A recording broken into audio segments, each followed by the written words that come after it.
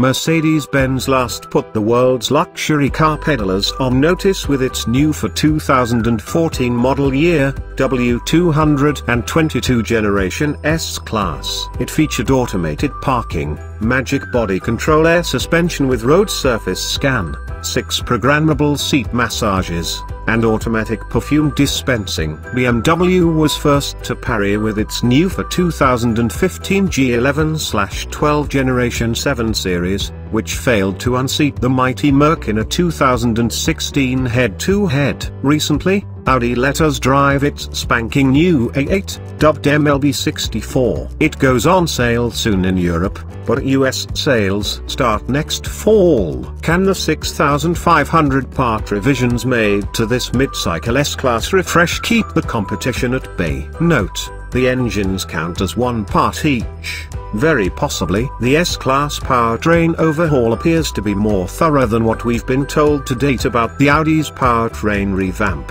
Only the boffo 621 horsepower/738 pound-feet biturbo V12 and 7-speed transmission from the AMG S65 carry over largely unchanged. A V6 returns to power the entry-level S for the first time since the S400 Hybrid variant died with the previous generation. A hybrid is expected to rejoin this generation of S-Class within a year or two.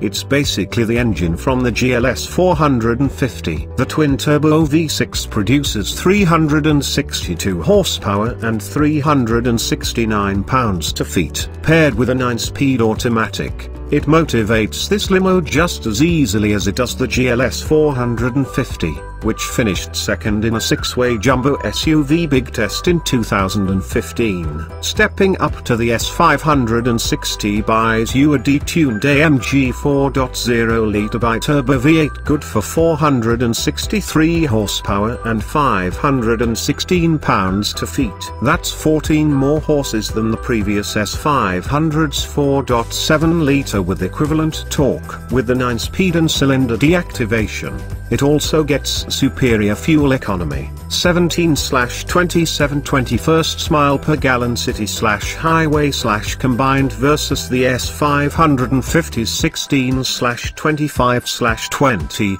Comparing 4MATIC models, the RWDS 560's 2018 certification will not be finalized until closer to its late 2017 launch.